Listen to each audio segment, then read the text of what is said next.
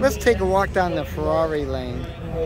This is where it started. This is a 49, if I'm not mistaken, yeah, 166 MM. This is where it started, folks. This is the first production Ferrari. That lane's in back.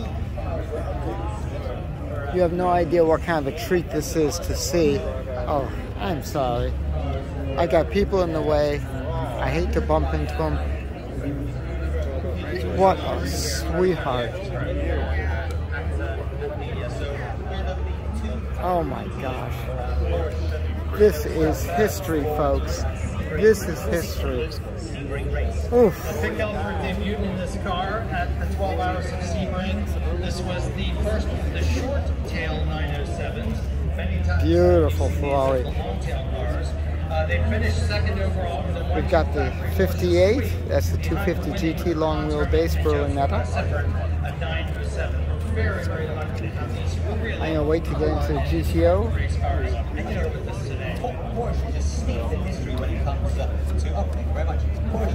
Yep. Thank you. Course 62 Ferrari 250 GTO. And that's the long nose. See how the nose slopes down? Originally it didn't. It was a snub nose. It was not as aerodynamic. These are just absolutely beautiful. Nice little car. If you could find one used, do pick it up. Last one sold for only about 70 some odd $million.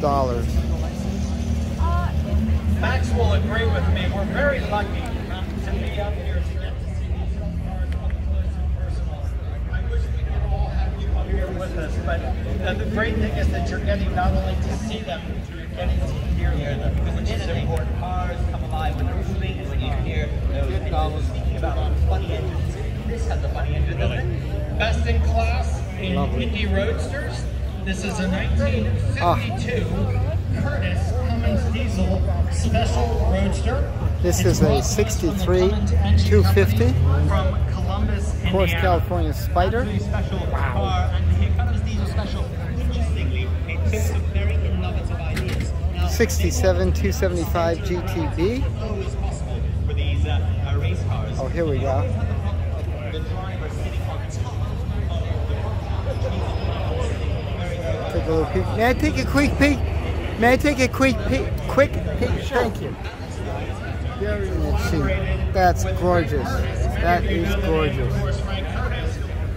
Got it? Thank you. You're welcome. Wow. What a treat.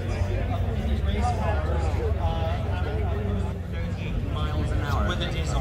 Thank you. Not like a modern day diesel with a turbo. Not like a modern day diesel. Yeah, of course. The very, very important point. We should highlight that car is a diesel engine. Next in class is now we have the Daytona, of course. This is the one that's always fun because these guys get to drive their bike with their trophy in their hand. Is a 1990 Honda VFR 750R from the legendary Sport Bikes collection in Bloomington, Illinois. This is perhaps Honda's most iconic 71 motorcycle. 365 GTB4, commonly known as the Daytona. Was built to dominate racing, nothing more, nothing less. I love the fact that it's got a 246 Dino Ferrari, the V6. These are just so pretty, and this one is a Targa. This is a 73. So one of the most iconic colors and iconic Hondas that was ever made, especially in the 1990s. About the same one. Oh, beautiful little BB. This is a 85 BB 512. Setting speed records here on the lawn. Always a challenge how to work that out. Gorgeous, just gorgeous. I'm from Bloomington, Indiana. Thank you for correcting us on that. My error. Congratulations on your award.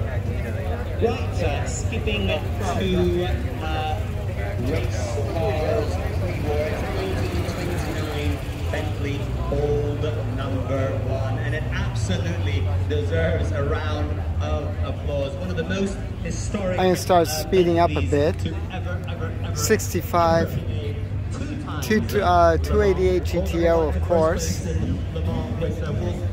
These special editions are just so phenomenal.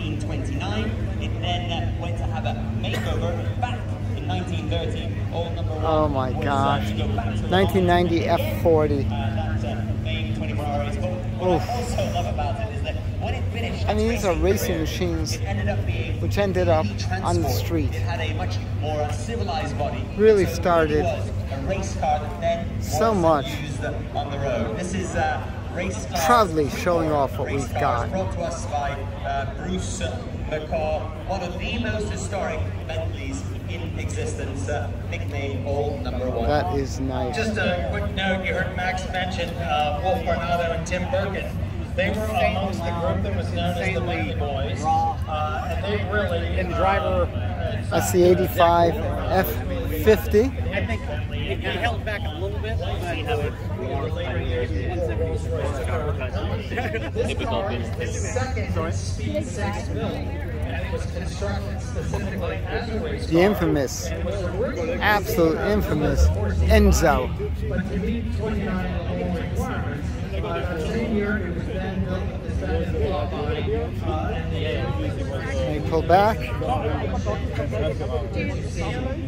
it's okay. And we're so grateful to have you here. So thank you again. And it's historically important that this is. Thank you for bringing it over. And it's also nice to see two guys under 100 driving it. My bobblehead is not working. That's okay. We'll see you next time. Might be losing power. I'm not sure.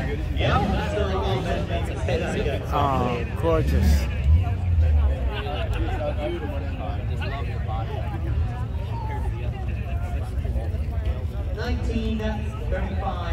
Now we're into the new cars, 2015 LaFerrari. Say this is a best in class for the sports and GT cars pre-war. This is interesting.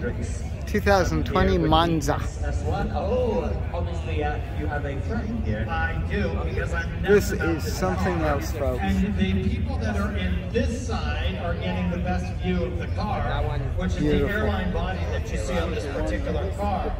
You heard Max I like the describe this as an retracting SS1. windshield. That is Swallow's sidecars. It was the predecessor Wow. company that later became Jaguar. They changed the name because Look of at the that. negative connotation of SS, obviously. Oh, Don't need to go any further to just explain that. After the war, it wasn't the best. It was not Oh the best. my Very good for gosh. marketing. This is Pam from NortheastWheelsEvents.com at the 2022 Amelia Island Concours d'Elegance. Check out the line of Ferraris. For more cool events like this, make sure you check your car show calendar. NortheastWheelsEvents.com, SoutheastWheelsEvents.com, UKWheelsEvents.com. And while you're there, post and share your events. Because my girlfriend will love this because she didn't get to see the car. Lisa has a purse. I'll see you at the shows. It's very, very cool. Please tell me. So, I hope you have it.